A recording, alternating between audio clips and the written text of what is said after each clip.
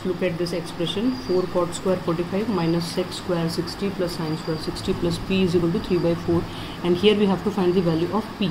Now how it can be done? We just have to write the values of trigonometric functions at these standard angles. So cot is reciprocal of tan, so tan 45 is 1, so cot 45 is also 1. So it is 4 times 1 square, because cot square 45. Cot 45 is 1, so cot square 45 is 1 square. Minus sec is the reciprocal of cos. Cos 60 is 1 by 2. So the reciprocal of 1 by 2 is 2. So this will be 2 square.